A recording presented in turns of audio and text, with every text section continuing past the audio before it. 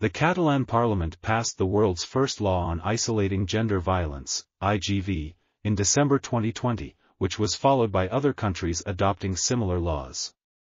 This law was the result of a long dialogue between scientists, policymakers, government officials, victims, survivors, civil society organizations, and citizens.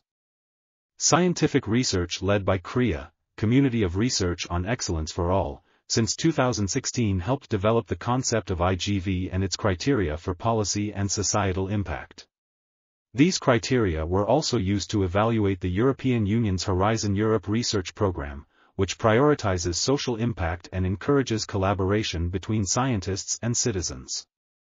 As a result, the name Isolating Gender Violence was chosen as it best reflected the concept's goal of preventing gender-based violence. This article was authored by Vidu, Lidia, Puigvert, Ramon, Flecha, and others. We are RTCLTV, links in the description below.